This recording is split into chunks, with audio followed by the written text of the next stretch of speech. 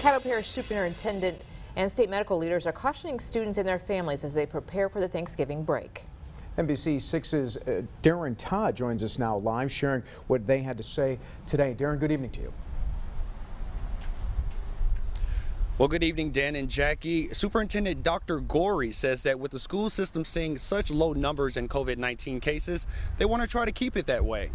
At today's press conference, Dr. Goree and other medical staff members say that the Thanksgiving holiday is a family-oriented holiday, but this year they're dealing with the pandemic, and they want their students to come. They don't want their students to come into contact with any potential carriers.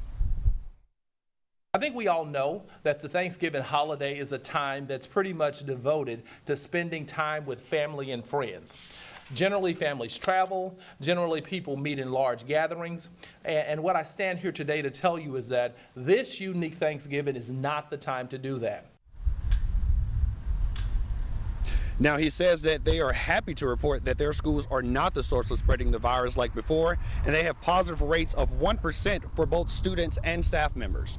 Coming up at 6, hear from medical professionals on the recent numbers here in Caddo Parish, as well as why you should stay following the CDC guidelines. Live in Shreveport, Darren Todd, NBC 6 News. Thank you very much, Darren.